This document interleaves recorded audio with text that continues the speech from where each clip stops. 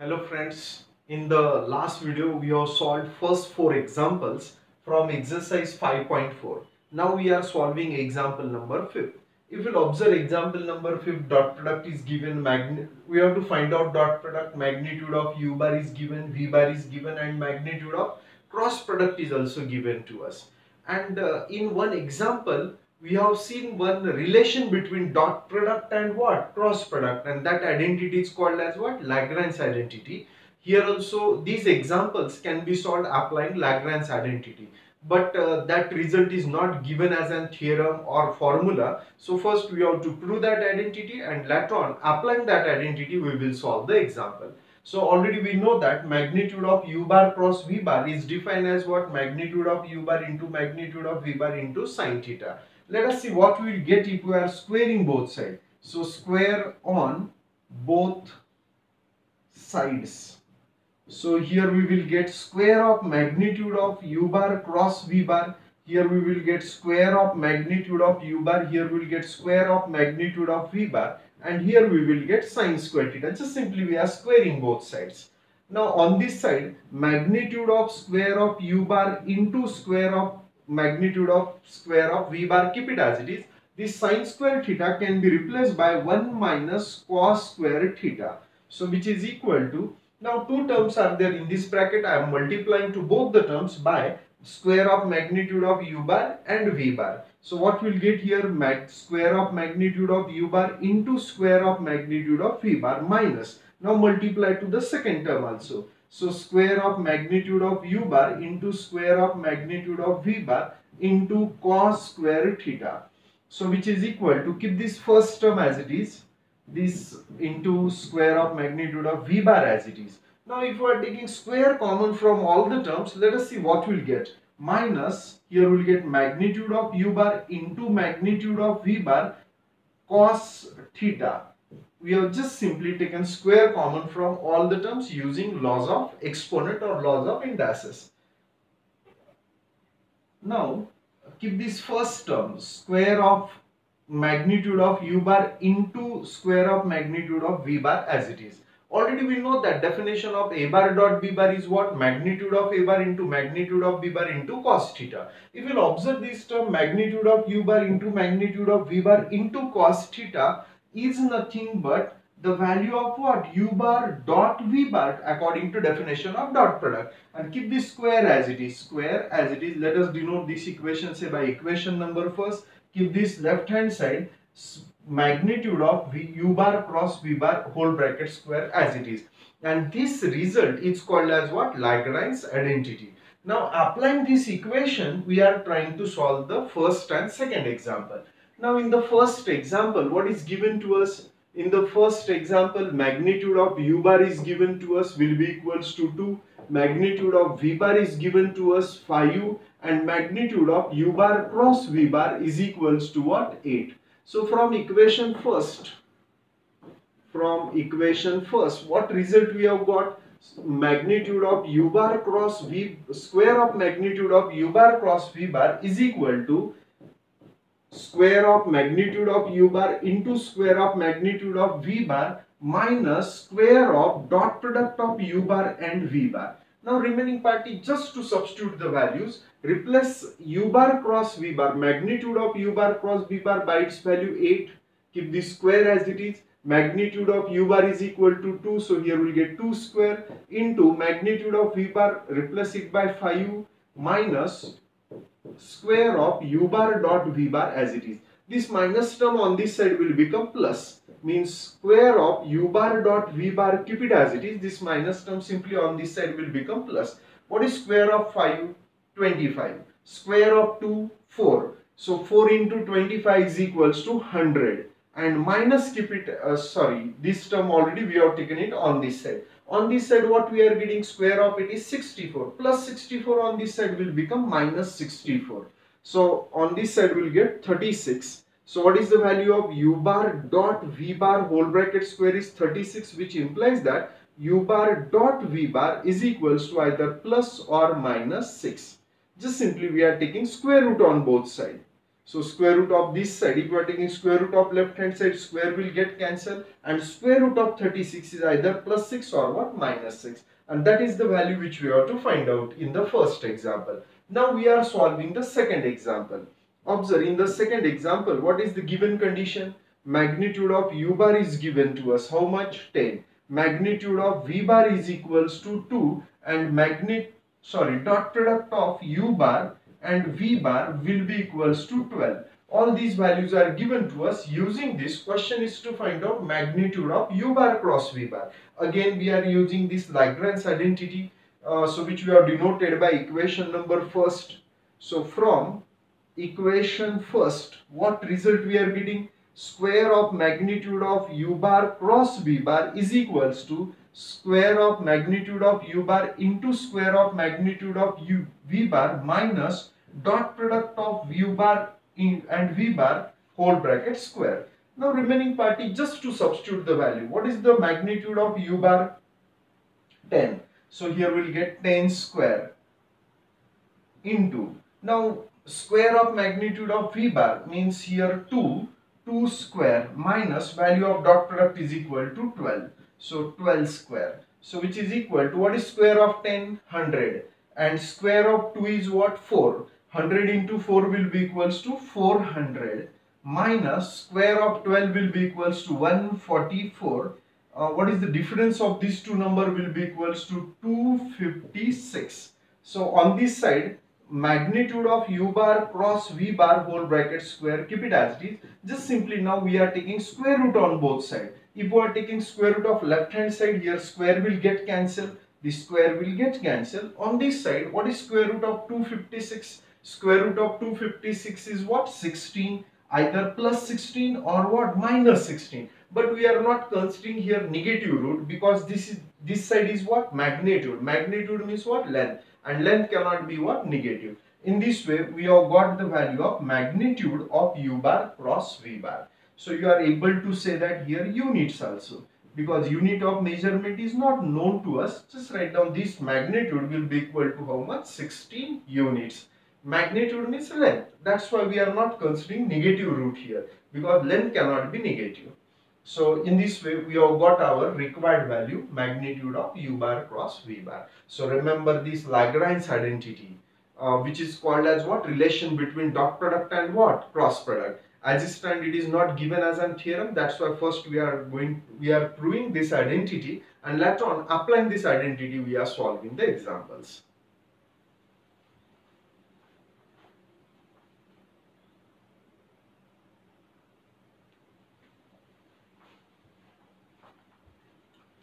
So well, observe the example number 6. In example number 6, question is to prove that twice a bar minus b bar cross twice a bar plus b bar is equal to 4 times cross product of a bar and b bar. So here, to prove this, first we are considering left hand side. Let us simplify this left hand side. Simplifying, we have to show that its value is equal to what? RHS. Now we have written some properties, that associative property, commutative property, distributive property, and many results related with what? Cross product. All these results we have to utilize here. So one of the result is that m a bar cross n b bar can be written as, means we are finding cross product of these two vectors. M and n are what? Scalars. So if m and n are scalar, we are able to take the scalar on one side and then find the cross product of what? A bar and b bar. So this is one of the important result which we are applying here. Here which are the scalar? 2 and 2 are nothing but scalar. So take it on one side. So will become 2 into 2, and in bracket what we will get? First vector is a bar minus b bar cross second vector is what? A bar plus b bar. Isn't it? Here first vector is a bar and second vector is b bar. But here first vector is a bar minus b bar and second vector is a bar plus b bar. We are taking their cross product, and the scalar we have taken on one side. Okay. So then here 2 into 2 will become what? 4. Now we are taking cross product of these two brackets. Observe this cross product very carefully. First we are taking cross product of this a bar with both the terms in this bracket. What will the first term? A bar cross a bar. A bar cross a bar. Second term will be A bar cross B bar. So plus A bar cross B bar. Now we are taking cross product of minus B bar with both the terms in this bracket. Let us see what we will get. Minus B bar cross A bar, minus B bar cross A bar, and here minus into plus will become minus, and B bar cross B bar. Just simply we have taken cross product of what? These two brackets. So here 4 keep it as it is. In cross product, applying the definition of cross product, we have got some important result, and one of the important result is what? Cross product of same vector is equal to 0. So A bar cross A bar will be equals to 0. This A bar cross B bar, keep it as it is. Even in cross product, we have seen that commutative property does not satisfy, that A bar cross B bar and B bar cross A bar are not equal. But in that, at that time, we have got one important condition also, that minus B bar cross A bar can be replaced by what? Plus A bar cross B bar. Because these two vectors, A bar cross B bar and B bar cross A bar, are having equal magnitude, but their directions are what? Opposite. So that's why minus we are replacing by plus, we will get what? B bar cross A bar will become A bar cross B bar. So this result even we have proved when we have discussed the result of cross product, important result of cross product, which we have got applying definition of cross product. Now A bar cross B bar can be written as what? Minus B bar cross A bar, or minus B bar cross A bar can be replaced by A bar cross B bar. Their directions are opposite. If you are interchanging these two vectors, minus will get replaced by plus. Its meaning is that their magnitudes are equal but directions are opposite. Now this cross product of same vector will be equals to what? 0. So here minus, keep it as it is, B bar cross B bar will be equals to 0. So which is equals to 4, keep it as it is, not necessary to write this 0. Just take addition of these two terms, A bar cross B bar plus A bar cross B bar will be twice A bar cross B bar. And here 2 into 4 will be equals to what? 8. 8 A bar cross B bar. So if you observe here result, after simplifying this, what result we are getting here? 8 A bar cross B bar. But if you observe the question, here 4 is given on this side. I think that it will be a mistake. So instead of 4, here I think we will require what? 8. 8 A bar cross B bar. So already you know that the textbook is what? New. This year new syllabus is there. So some print mistake may be there in the textbook. In new edition, this print mistake will get removed, but after simplifying it, just now we have simplified it, and we will come to know that here definitely we will get what? 8. It is not possible to get what? 4 here. So I think there will be print mistake in textbook. So replace that 4 by what? 8 here.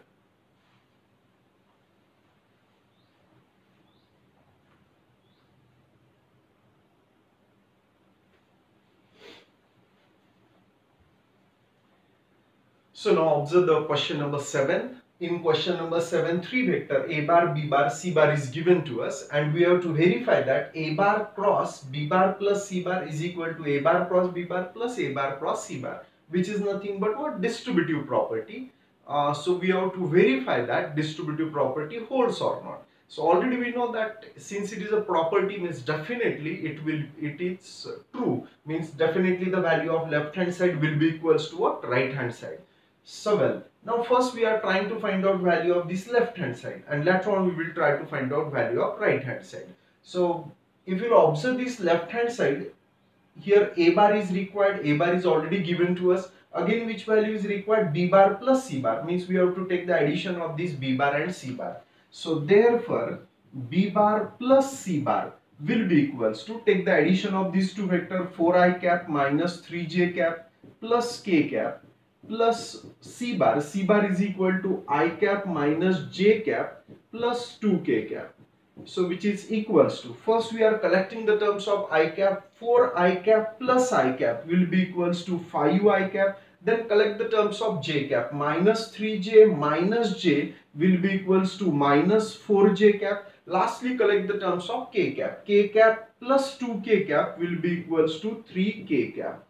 Okay, once the addition is known to us, now we are trying to find out this cross product. So therefore A bar cross B bar plus C bar is equal to, We know that if two vectors are in Cartesian form, at that time cross product can be found out using determinant. So here in the first row write down basic vector I cap, j cap, k cap. In the second row write down the coefficient from A bar where its coefficients are 1, minus 2, 3, and in the third row write down the coefficient from which vector B bar plus C bar, where here coefficients are 5, minus 4, 3. So this implies that A bar cross B bar plus C bar will be equals to, first we are finding coefficient of what? I cap. Observe the calculation here. So here delete this column. This product is minus 6 minus minus means plus 12. Minus 6 plus 12 will be equals to 6. Here plus j cap is there, then write down here minus j cap. So delete the second column, find out determinant of these four elements. So here we will get 3 minus 15 will be minus 12. Minus and this minus will become plus 12. Lastly, let us try to find out coefficient of k cap. So delete this column. This product is minus 4 minus minus means plus 10. Minus 4 plus 10 will be equals to what? Plus 6. Let us denote this value say by equation number first, which is nothing but value of what? Left hand side, means value of left hand side is known to us. Now we are trying to find out value of right hand side. To find out value of right hand side, first we have to find out A bar cross B bar, then A bar cross C bar, and later on take its addition. So let us try to find out A bar cross B bar. So now we are finding cross product of A bar and B bar is equal to, again to find out cross product we are using what? Determinant method. So when vectors are represented in Cartesian form, what are the coefficient in A bar? 1, minus 2, 3. Coefficient from B bar are 4, minus 3, 1. So let us simplify this determinant. Let us see what will the coefficient of I cap. Delete this column. This product is minus 2 minus minus means plus 9. Minus 2 plus 9 will be equals to 7. Here plus j cap is there, then write down minus j cap. Delete this second column. Find out determinant of these four elements. 1 minus 12. 1 minus 12 will be equals to minus 11, minus and this minus will become plus 11. Lastly, let us try to find out coefficient of k cap. So delete this column. This product is minus 3 and minus plus 8. Minus 3 plus 8 will be equals to plus 5. Now find out the next required value, that is A bar cross C bar. A bar cross C bar. And A bar cross C bar will be equals to, again use determinant method to find out this cross product.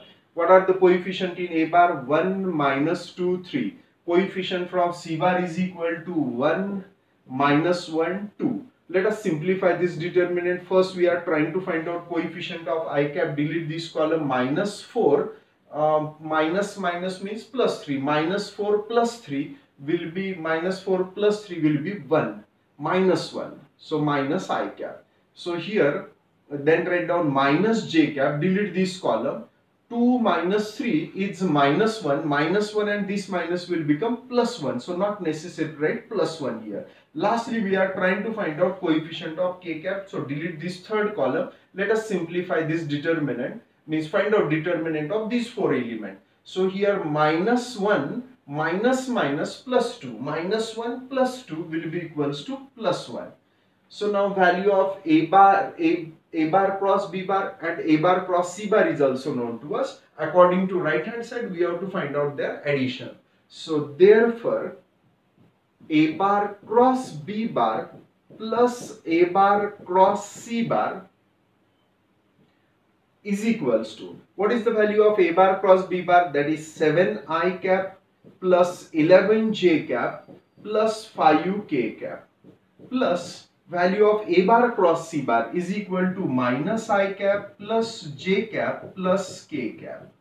So which is equal to, now find out the addition. Collect the terms of I cap. 7i minus I will be equals to 6i cap. Then collect the terms of j cap. 11 plus 1 will be equals to 12 j cap. Lastly, collect the terms of k cap. 5 k cap plus 1 k cap will be equals to 6 k cap. Let us denote this result say by equation number 2. Now if you'll observe this equation first and this equation second, check whether right hand sides are equal. Means we can say that left hand sides are also equal. So from equation first and second, we can say that a bar cross b bar plus c bar is equal to a bar cross b bar plus a bar cross c bar.